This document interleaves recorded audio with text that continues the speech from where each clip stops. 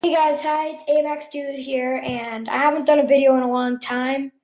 And the reason I haven't done a video in a long time is because I've been hanging out with my family more, trying to get to know my new kitty. She's doing great, if any of you guys are wondering.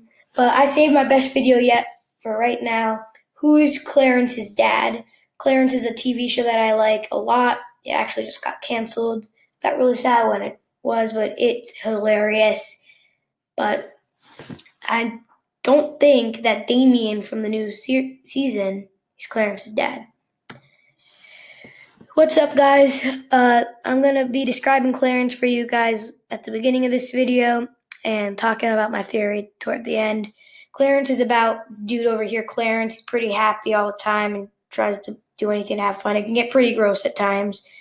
His best friend Sumo over here does pretty much the same thing. And then there's Jeff, the nerd, who's square all the time. He's Clarence's other best friend, except he does not like to get involved with Clarence. But with Clarence, you gotta have fun. And they get bullied by this dude a lot of the time, Belson. And the weird thing is, Clarence doesn't think he's being bullied by Belson. He just thinks, well, Belson's trying to be his friend. It's a little weird at times. And then these are Clarence's so-called parents, his mom's boyfriend and his mom, or who Cartoon Network tried to make us think was his mom. I don't think so. And this dude over here is Jeremy. There was a theory a while back going around the internet that Jeremy was Clarence's long-lost twin brother that died when he was really young, and that the episode In Dreams where Jeremy appears for the first time was just Clarence only memories of his little or big brother. The only thing that had to go off of that, though, was that we never seen Jeremy before, that he looked like Clarence, and that Clarence had a bunk bed. And I think that Clarence's bunk bed was just sleepovers. I mean, in Stormy Sleepover, which we'll get back to later, he's just all about sleepovers for some reason. It's not shown in any of the other parts of the series, but that mini-series, Clarence is just all about sleepovers. I'm not debunking the theory that he's a lost brother. I'm just saying that I'll think it, but it's not because of the bunk bed. And this dude over here is Balance, who I guess from the end of Stormy Sleepover, we can kind of decide as Jeremy's dad. Wait, back up a second, Amax. You said that you think Jeremy's Clarence's long-lost twin brother, and you think that Jeremy is Balance's son? Boom! Right there, everyone. Balance is Clarence's dad. And we actually have a lot to go off of this. Clarence looks a lot like Balance. Balance seems to recognize Clarence. He seems to hate Clarence, because I have this whole backstory that I'll explain in a bit. He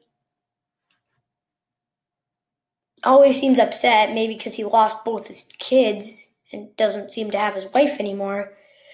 But you've earned it. It's time to go into the backstory. So Clarence and Jeremy are both the son of Balance, and I don't have an idea for who Clarence and Jeremy's real mom is, but they give birth to the twins, and they are noisy kids because they're always trying to do stuff. Go watch In Dreams and you'll see what I'm saying. And Balance just can't take it anymore, so he puts Clarence up for adoption, and Mary and Damien adopt Clarence, and Damien later splits up with Mary. They weren't actually married yet.